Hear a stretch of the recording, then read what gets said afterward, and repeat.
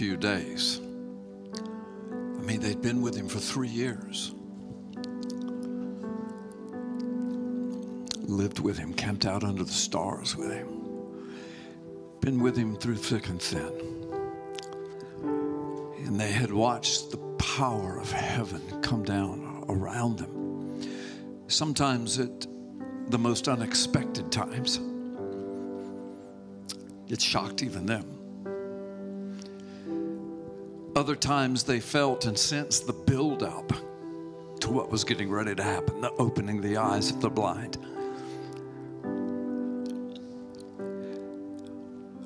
But the raising of the little girl, it shook them to their core.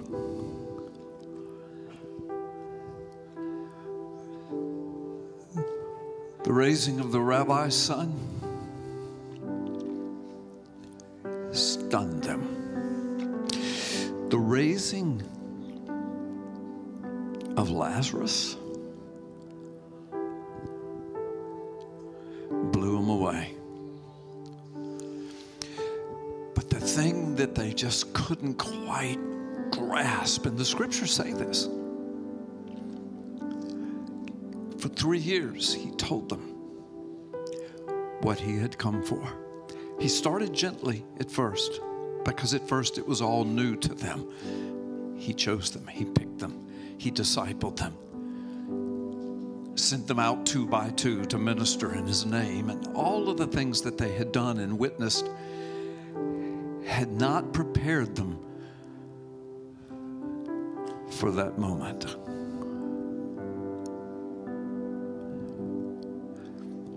He told them over and over why he'd come. And that eventually his coming, his mission,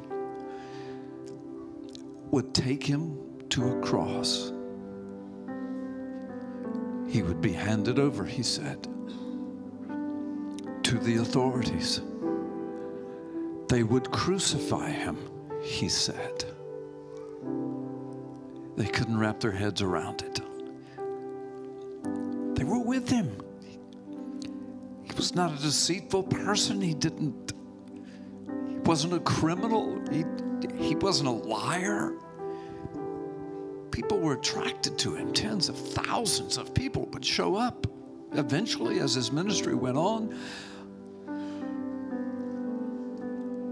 who would crucify him? In his very words, he brought heaven down to them. The power of his voice. Peace, be still, and the elements obeyed him. 10,000 hungry people fed with a few loaves of bread and a few fish just because he spoke it and says, go feed them. All of those things made it impossible for them to believe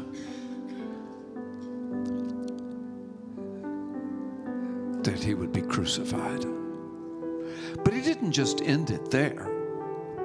He said, they will deliver me up and they will crucify me. But on the third day, I will be raised to life. When you look at it in context and you read the admissions of the gospel writers about their basic misunderstanding or disbelief of that last part, they didn't want to believe that he would go to a cross. They certainly couldn't even fathom that somehow, after being crucified, and no one survived a Roman crucifixion. No one. How could he be raised to life again? Perhaps he meant spiritually. Perhaps he meant in their hearts. Perhaps he meant they would feel him even after he was gone. But still, they didn't even want him to be gone. What in the world did he mean? What in the world was this? He was Messiah. He was supposed to deliver them from the Roman government. He had come to defeat a much larger and diabolical kingdom. The kingdom of darkness. It needed to be separated from the kingdom of light. And the only way that separation was going to occur was through his own blood.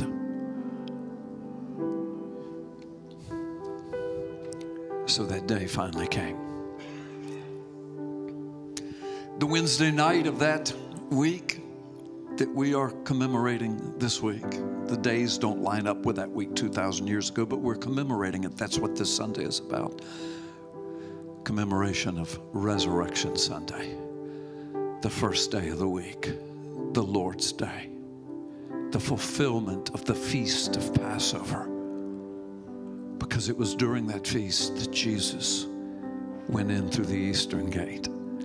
After, on the Wednesday of that night, they had shared a Passover meal together. Under the Jewish law, it was perfectly acceptable to eat that meal a day early because of all of the people that were coming by foot in and out of the city for the Passover celebration. Over 1 million people there. And he also knew, he knew that he was getting ready to actually become the Passover lamb. So that Wednesday evening in our time, they took the Passover together. The disciples sat down. They'd already been through a few with him. They thought, well, here, this is another one. This is great. And he took the bread that evening and he broke it and he blessed it. And he says, now, this has always been about me. This unleavened bread, I am the bread of life. In just a little while, you will see my body given for you. This bread represents that. I'm sure they looked at each other. There he goes again. My body will be given for you. Take and eat it. Eat it all. And every time you do it in remembrance of me. And then they ate together. Then he took the cup of the covenant, which was a part of the Passover meal, the covenant God had made with his people originally at Sinai, but to be made anew at what he was getting ready to do. The new covenant was on its way. He took that cup of the covenant and he said, this represents my blood, which I am getting ready to shed and to pour out for you and for all who would come under it. Take it and drink it, consume it. You become a part of me, let me become a part of you. And every time you do this, you do it in remembrance of me. That was the Passover. It was totally different from any Passover they had ever taken before, because now Jesus was personalizing it. He was telling them, this has always been about me. The whole Passover, coming out of Egypt under the blood, put on the door frame in the shape of a cross with a hyssop branch. Go through the door, get under the blood that looks like a cross, and you will be saved. They had been celebrating that for 1,500 years. And on that night, Jesus said, in effect, it has always been about me. The Passover lambs in the temple, they're being prepared even tonight for the big day tomorrow. Because it's sundown tomorrow night, Thursday night, which would get into our Friday. It's sundown that night. The Passover meal will be served. And all who have not already eaten it under the law like we have will be seated on Passover Day. They'll be going through the ritualistic Passover meal. But by then, I will have already become the Passover lamb. And on that Thursday evening at 3 o'clock, he cried out after 6 hours on the cross, it is finished. Thursday night in the tomb, Friday night in the tomb, Saturday night in the tomb, and early Sunday morning on the third day, the women went to prepare his body. From Thursday night to Friday night is one day. From Friday night to Saturday night is 2 days. From Saturday night to early Sunday morning is on the third day. Over and over he told them, 3 nights I will be in the grave, but on the third day I will rise again. They still couldn't wrap their heads around it. We see it in the scriptures. Not only do the scripture writers say that that's the way they understood it and felt, but then we see what happened. After that Passover meal, they go out into the Garden of Gethsemane. The curse on all humanity was reversed right there. Paul calls him the second Adam had come. The first one had lost it all. How did he lose it? Because Satan, Adam, Eve basically had said to the Lord, not your will, but ours. On that night, he knelt in the Garden of Gethsemane right outside the temple at the foot of the Mount of Olives, and he prayed, not my will, but yours. The curse had been reversed. The soldiers were coming, led by Judas, who was possessed of Satan himself. Jesus had already said it. You could see the torches bobbing up and down as they traversed their way to the garden. You know how I know that they still didn't understand? Peter grabbed his sword. He was going to kill everybody. But this is what Jesus had come for. He was able to catch the ear of one of them before Jesus put a stop to the whole thing. They still didn't understand. Then they fled, all of them. They dragged Jesus in for a mockery of a trial in the middle of the night to the high priest's home, an illegal trial with paid-off witnesses. Glad nothing like that happens now, aren't you?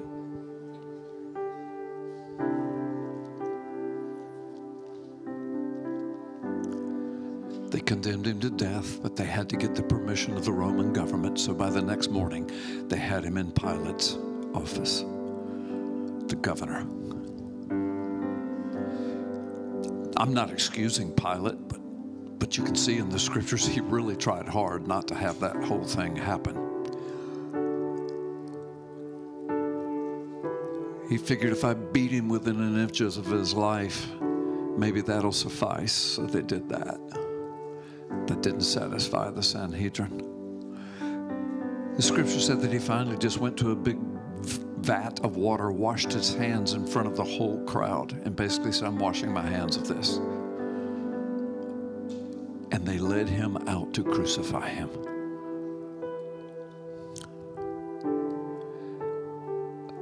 The men, the 12, minus Judas now, 10 of them we get from the scriptures, they ran and hid. They figured they would be next. They saw it was all coming to light. Now they were beginning to understand he really was going to the cross, but they couldn't stop it. They wanted to stop it. They didn't know what to do. They had to go. And so they hid. John, the Bible says, was the only one that made it to the foot of the cross that day. He watched the whole thing in horror. Jesus' own mother was there. Some of the women that had followed him, Mary Magdalene, others, they were there. They weren't the ones being hunted down, or at least that's what the guys thought. And for 6 long, grueling hours, they watched.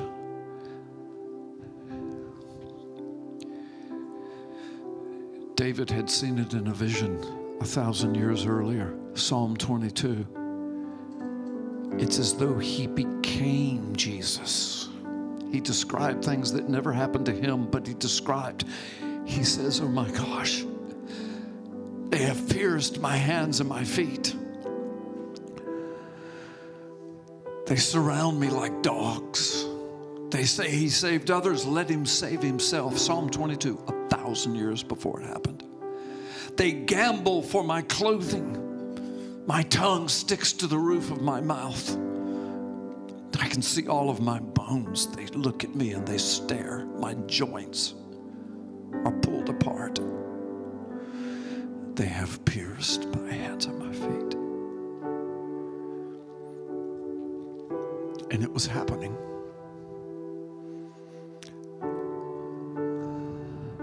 And John watched it. Isaiah, 700 years earlier, you heard me read it a little while ago. I didn't just pull that out of my back pocket. There's a reason for it.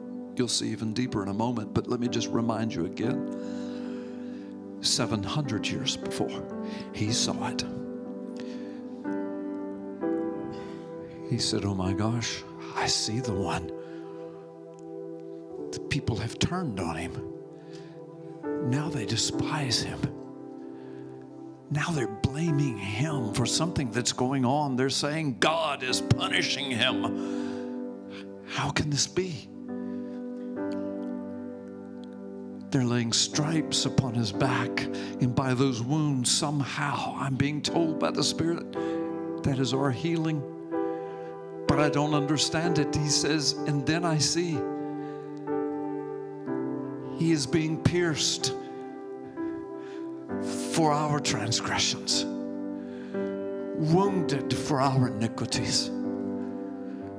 And the punishment that he's taking is ordained from heaven, and it will bring peace to us.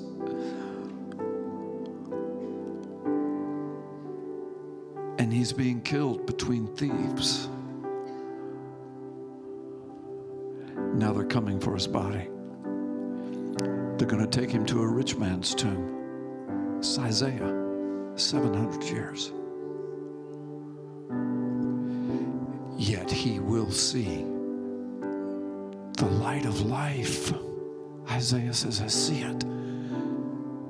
He comes back. He rises. He sees the light of life. I wonder if any of that went through John's head, or any of those Jewish people that knew the Word of God while they watched that day. I don't know. Jesus had told them it would be like that, and now they're watching it. So they waited. His tomb was sealed. Roman guards were placed there. I'm sure temple guards were nearby as well. They couldn't let that body be moved or stolen, because some of the crowds had heard him say that he would rise again. They couldn't let that happen. So the whole world waited, basically. Most of the world didn't care. Most of the world didn't even know exactly what was going on and had moved on with their lives. You know how we are. It's a tragedy one day, give it a couple of days and we forget about it. And the world kept going. And the planet spun around in a 24-hour cycle. 2 times. And then in the middle of that third spin, on the third day, the women went back to the tomb. They weren't looking for a resurrection. The Bible's clear about that. The Friday after that Thursday was a special Sabbath. It was Passover, and right after that, that was also the Feast of Unleavened Bread. So no work was to be done on those Sabbaths or special Sabbaths. And then the next day, Saturday, was the normal Sabbath. So those days were out for them getting to the tomb. But early on Sunday morning, that was the perfect time. But it was at just the right time. Because by the 4th day, decay would set in. So by the 3rd day, early on the 3rd day, they had to get there to anoint the body with spices. They talked all the way in, I'm sure, about how they were going to convince those Roman guards to let them do this. Surely they would do that under guard, allow a couple of women to go in. The guys weren't there. There'd be no rough housing. There'd be no tricks. So they were thinking about that and talking about that. And on their way to the tomb, the earth moved. A large cracking noise filled the air, and there was a tremor. Dogs started barking, people started screaming all through the city, and the whole earth moved. It was an earthquake. Not unusual for that area, even to this day. But at that moment, not only was it frightening, it became a bit surreal.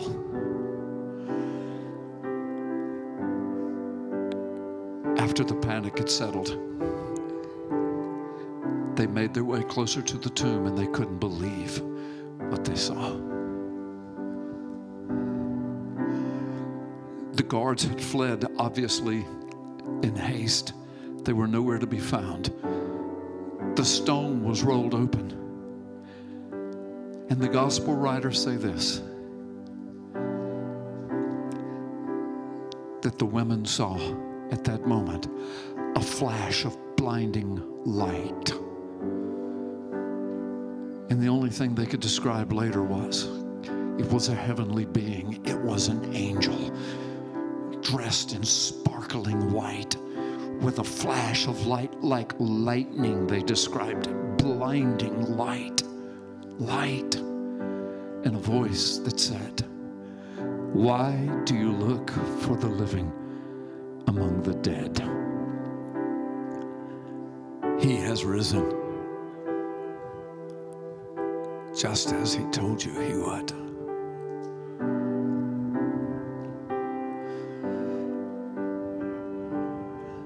The women left that blinding light. They rushed back to tell the guys.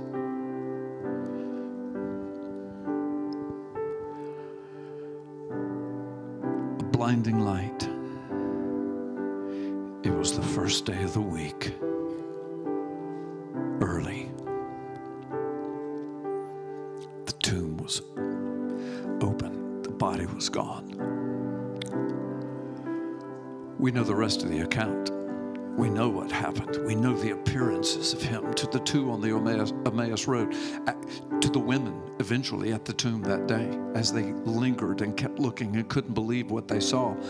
Then that same evening in the upper room in front of the disciples. Then a week later on that same evening, John tells us, on the first day of the week, both of those nights, he appears again. Thomas was there that time, who said, "I will not believe." He said this before. He was just among them. He said, "I will not believe what you're telling me about him rising and about you seeing him. I will not believe it until I see the nail scars in his hands, the spear scar in his side. I cannot believe. This is beyond my imagination. This is horrible what has happened. You're making mockery of it by claiming you've seen him alive." He said, "I will not believe." Thomas, turn around. In that upper room, he looks. How did he get there? It's like he came through a dimension. He's standing in their midst. Jesus said, "I believe that's what you're looking for. See here my side? Behold my hands." Thomas fell in a position of worship before him. And in Hebrew, he would have said, "Yahweh, Elohim, my Lord and my God, my Creator, Elohim." Now he believed. Jesus bent over and whispered in his ear, "Thomas, I love you. But blessed are those who have not seen what you just saw, but they will still believe one day. Blessed are those." Watch this. blinding light, the earth moving, the angel that looked like a strike and flash of lightning, the booming voice, he is not here. The prophets,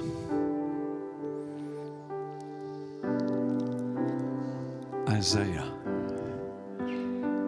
yet after the suffering of his soul, he will see, here it goes again, the light of life. Now I want to take you all the way back to the beginning. The very first words. In English, there are 10 of them. We translate it from the Hebrew, the very first verse. In English, in the beginning, God created the heavens and the earth. 10. But in the very first verse, in the very first book of the Bible, those same words in Hebrew in which it was written, there are precisely 7 words. 7. 7 words in the first verse. 7 words that speak of the creation. 7 days of the creation. 7, 7, 7, 7, 7. In the book of Revelation alone, we find the number 7 almost 50 times. Every time it is used to speak of perfection and completion. 7 words. Bereshit bara Elohim et Hashamayim vayet haaretz. In the beginning, God created the heavens and the earth. Now watch. Then God said, let there be light. And he separated the light from the darkness. And there was evening and there was morning. The first day of the week, there was a burst of light. Because God said, let it be. The first day of the week, the first day of the universe, the first day of earth, the first day of creation was marked by a burst of immeasurable light.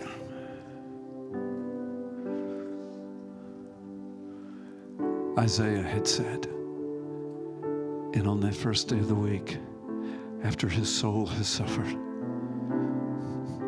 he will see the light of life. The women went to the tomb on the first day of that week and saw a flash of light that was like lightning. And an angel said, he is not here. He has risen. When God spoke and said, let there be light, it was on the first day of the week. It was the first thing he created. Elohim, the creator. But I love what Colossians tells us later. Speaking of Jesus himself, Colossians says this. He, Yeshua, he is the image of the invisible God. He is God in the flesh, in other words. And by him, the universe was made. By him, all things that were created were created. They were created by him, and they were created for him, and in him, everything holds together. Now go back to Genesis 1. Bereshit bara Elohim et Hashamayim viet haaretz. That was Jesus, y'all. By him all things were made. That was God. God who would put on flesh. But we can say that was him because Colossians says that was him. And the first thing he creates on the first day of the week is a blinding light that separates the darkness and destroys it.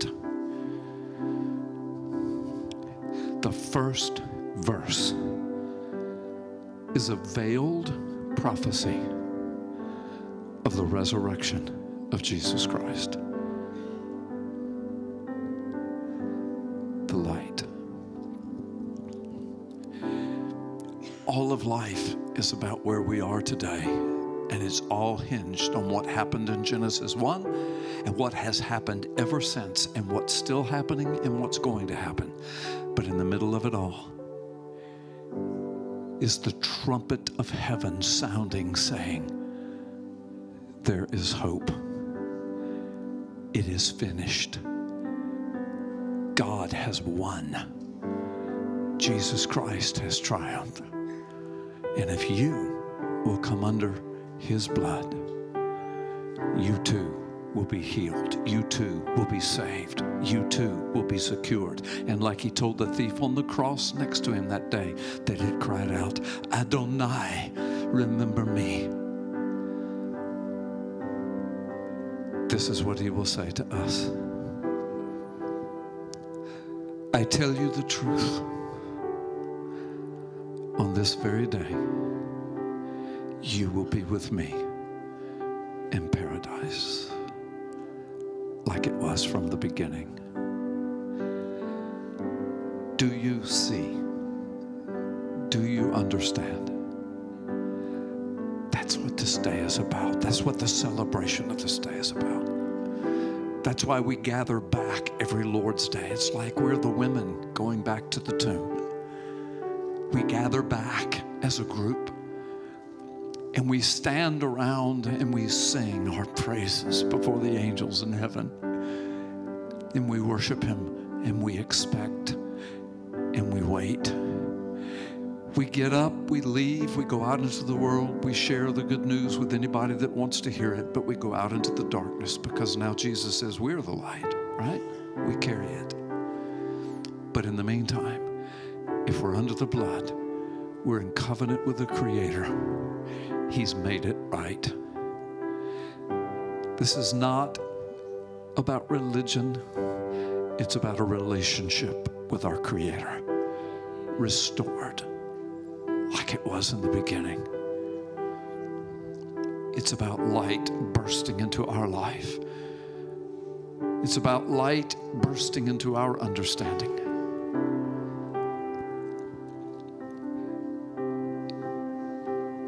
It's about the coming kingdom of everything being made right.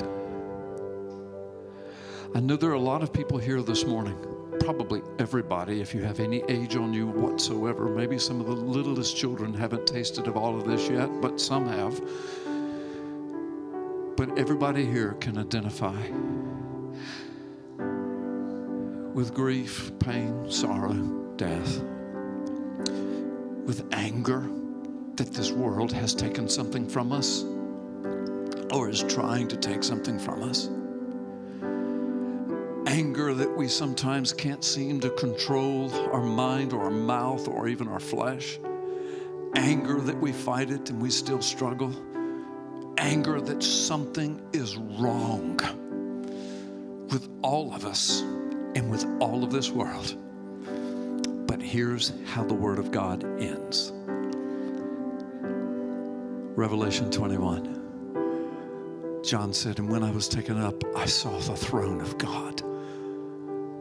And after the end of all things and the great white throne and the judgment and Satan destroyed and the Antichrist destroyed and the world system of depravity is destroyed, he said, I saw a throne and I saw him who sat upon it. And I heard him say, behold, Now the dwelling place of God is back with his children. And he shall be with them, and they will be with him. The Creator, their Heavenly Father, their best friend. They will be together again. And on that day, there'll be no more pain, no more crying, no more mourning, no more death. God says, because I have made all things new.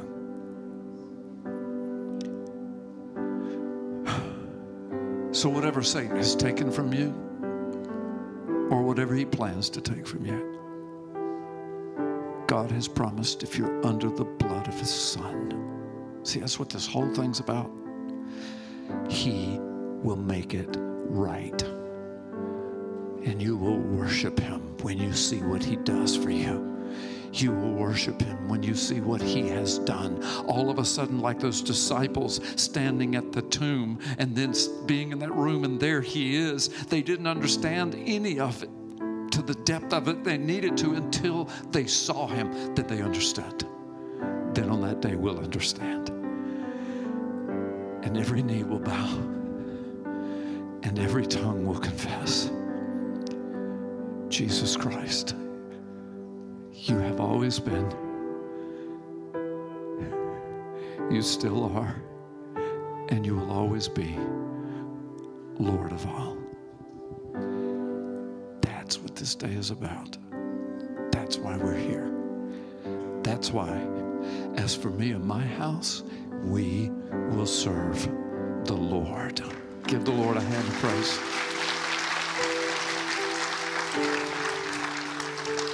Let's dismiss with a word of prayer.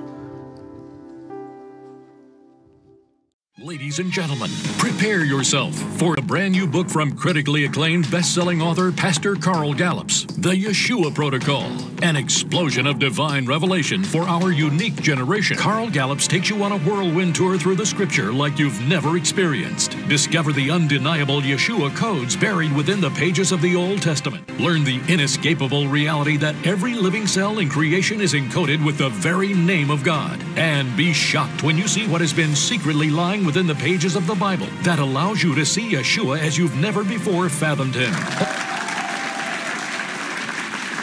Yeshua Protocol mentions a wide variety of topics such as quantum physics, ancient Hebrew letter meanings, the latest archaeological finds, and Yahweh's name encoded upon our very own DNA. Do you really cover all of these topics in the book, The Yeshua Code? All of those and many more. Yeah. I mean, we're living in incredible times. And you know, you speak of, for example, internet technology and all that entails. You know, I describe it as we are looking at the tree of the knowledge of good and evil.